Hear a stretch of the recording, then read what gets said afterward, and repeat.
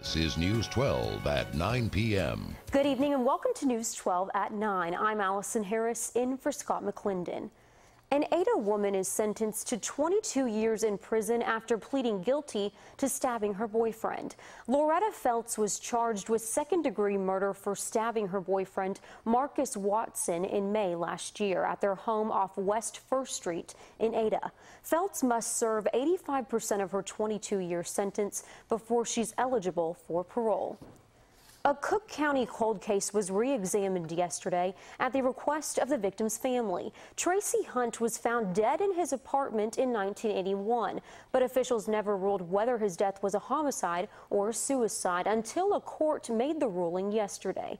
Stephen Powell reports. Lamar County is facing a multi-million-dollar lawsuit over two murder charges filed 5 years ago. Ryan Crostley and Shannon Finley are claiming false imprisonment and due process violations against Lamar County. They spent 9 months behind bars after they were accused of killing Brandon McClelland in 2008. McClelland's body was found lying in a road outside Paris. A Texarkana District Court tried to remove the county from the lawsuit, but the U.S. Court of Appeals overturned that motion.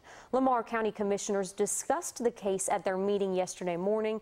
County Judge Chuck Superville spoke on behalf of commissioners, saying every step of criminal procedure was followed in Crostley and Finley's cases. Weather-wise, a few intense storms earlier this evening are no longer a threat. Chief Meteorologist Steve Lenore joins us in the Weather Center with the latest. Steve.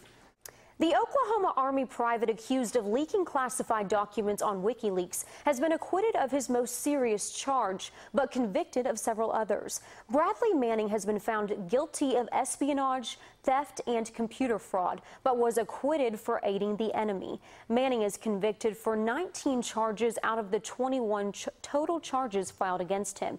He faces up to 128 years in prison.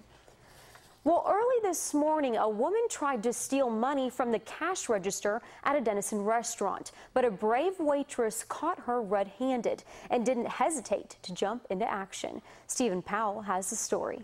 Health officials in Iowa and Nebraska say they've linked a parasite that's spreading in Texas to packaged salad. 122 cases of cyclospora have been reported in Texas, with the majority of them being in Dallas-Fort Worth.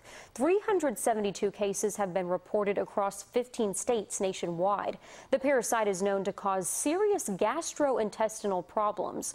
The Texas Department of State Health Services has not made a connection between cyclospora and packaged salad. The CDC suggests thoroughly washing your fruits and vegetables.